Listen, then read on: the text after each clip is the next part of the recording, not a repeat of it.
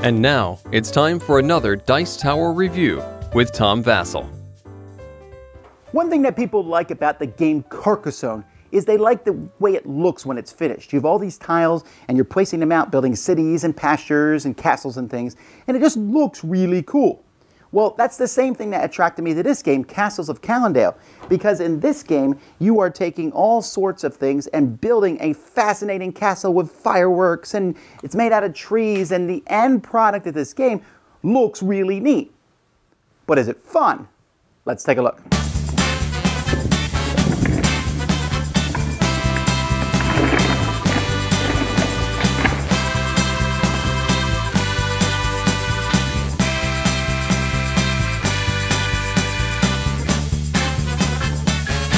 Each player is going to start with one castle type, so you're either going to have stone, or you're going to have trees, or you're going to have Tudor background, and so players are going to get one of these randomly. If you play with 4 players, then each person is going to have one that's made up of 2 different types.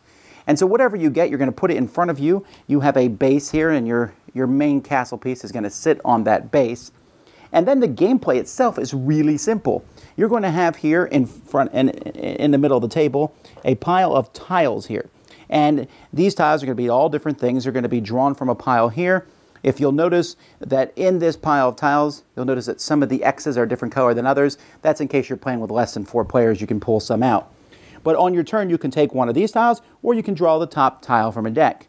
After you take a tile, you can instantly say, I'm just going to keep it here and score for points. It's going to be worth 1 point at the end of the game. It's probably not worth it, because if it's in your castle, it's worth 2 points. But near the end of the game, you might do it because you might get a piece that doesn't fit.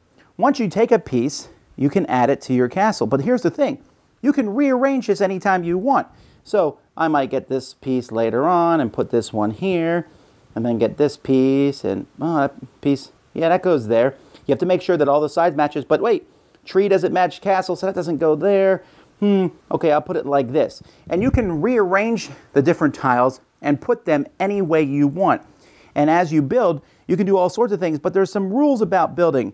This sky area can't touch the base. However, I might be able to pull this off here, okay? Now it's coming up a little bit like this, but there's a few other rules that you can't build like a bridge off of different ends. Like, for example, this here is a bridge. I can put this like this, and I could even have it so that if there was a castle, I could build this as a bridge. But I can't do something like this. We're just sticking it off the end and capping it. You can't do that. You can't have like this weird thing hanging off. Basically, the rules were a little bit more. I went through them like, man, this is kind of too many rules to explain. Just don't build illogical buildings is basically how it works. You have these end caps, and like I said, anything can be put in any direction unless there's a flag on it.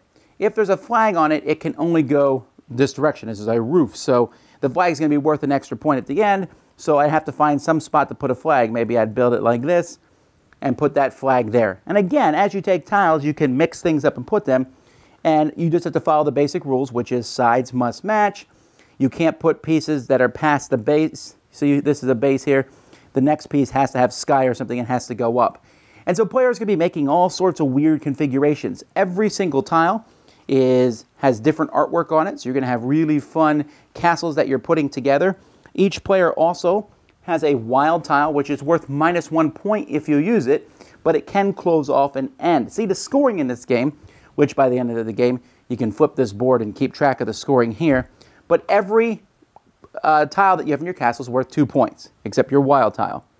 Then, if all your castle is completed, there is no empty spots in it, like there's no spot here with nothing attached to it, you just see sky around the outside of it, you get a bonus 2 points. And you get an extra point for every flag that you have in your castle. You get an extra point for every tile that you stuck aside during the course of the game. But every exposed one that you don't have covered up, you lose 2 points for. So better to stick one of these wild tiles in so that you only lose 1 point for using this, and you might even get those bonus 2 points for having the whole castle completed. And that's pretty much it. There's also a speed variant of this, where each person will have their own pile of tiles and you'll do things as quickly as you can. Either way you play this, there was also, I guess, there's a variant where you can, hey kids, here's some tiles, build a fun castle. Either way, that's how you play. Now, on a somewhat negative side of this game, first of all, I want to say I love this game. All right, I really like it. But there's a few minor negative things. First of all is production. This box here is not a very sturdy box. And then the tiles themselves are decent tiles, but they're not as high quality as some of the other stuff that I've seen come from Renegade. So I'm not sure if they were going for maybe a low price point so that this game can get out there and be played. I don't know. Now, the artwork, on the other hand, is great. I love the fact that every tile looks different, and when you're done building a castle, that's just cool. And in fact, the fact that they say, hey, just go ahead and play and make your own castle, kids are really going to enjoy that. They're really going to like sitting here making castles, and in fact, at the end of the game, that's kind of, you're looking at it like, yeah, I did that.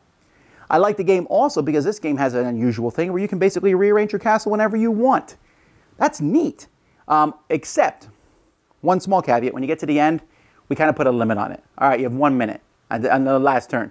And the reason you do that is because people will sit there and go, okay, I need to maximize this and figure out the exact possible way, best way to do it. All right, just do it already. But most of the time as you build your castle, it's going to stay the same, and then you'll get a new tile, be like, hang on, let me move these things around. And so you can be playing even on other players' turns, although turns tend to go pretty quickly. You look, do I want one of those tiles, or am I going to take a random one? Do I get this tile? The biggest decision that will slow you down will be, do I want to add this to my castle? I can probably fit it in somewhere, or do I want to put it face down? Once you put it face down, it's face down forever, and once you keep it in your castle, you're stuck with it. You can't switch between those two over the course of the game. Using the wild tile is cool, it's there to kind of for those completionists who want to finish their castle, and you'll find out that in many games, point scores aren't that far apart because, everyone's getting the same amount of tiles, and so every time you put a tile face down, it's almost like you're losing a point, but maybe you're gaining a point if you don't have that open-ended thing.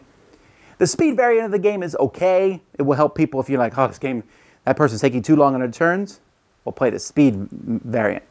But for me, this was kind of just like a relaxing game. I'm actually hanging on to this game because I just like the whole idea of building up a castle, working together, seeing things grow, but doing so kind of peacefully. I'm going to take this tile, stick it in my castle somewhere. I'm going to do this. And the 3 different types, it gives you that Carcassonne feel without being really that mean. There's like nothing really interaction with other players other than maybe taking a tile they want. And you could even like play it solitaire in a sense to see how many points you get drawing tiles and building your castle.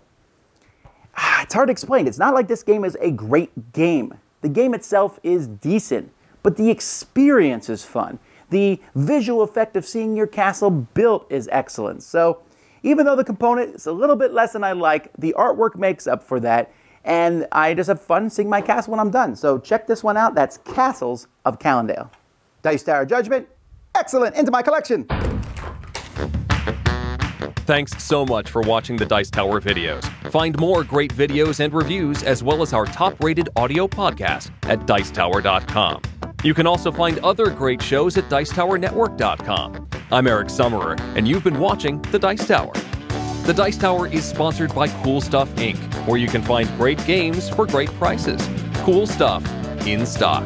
Check them out at CoolStuffInc.com. Shut the door.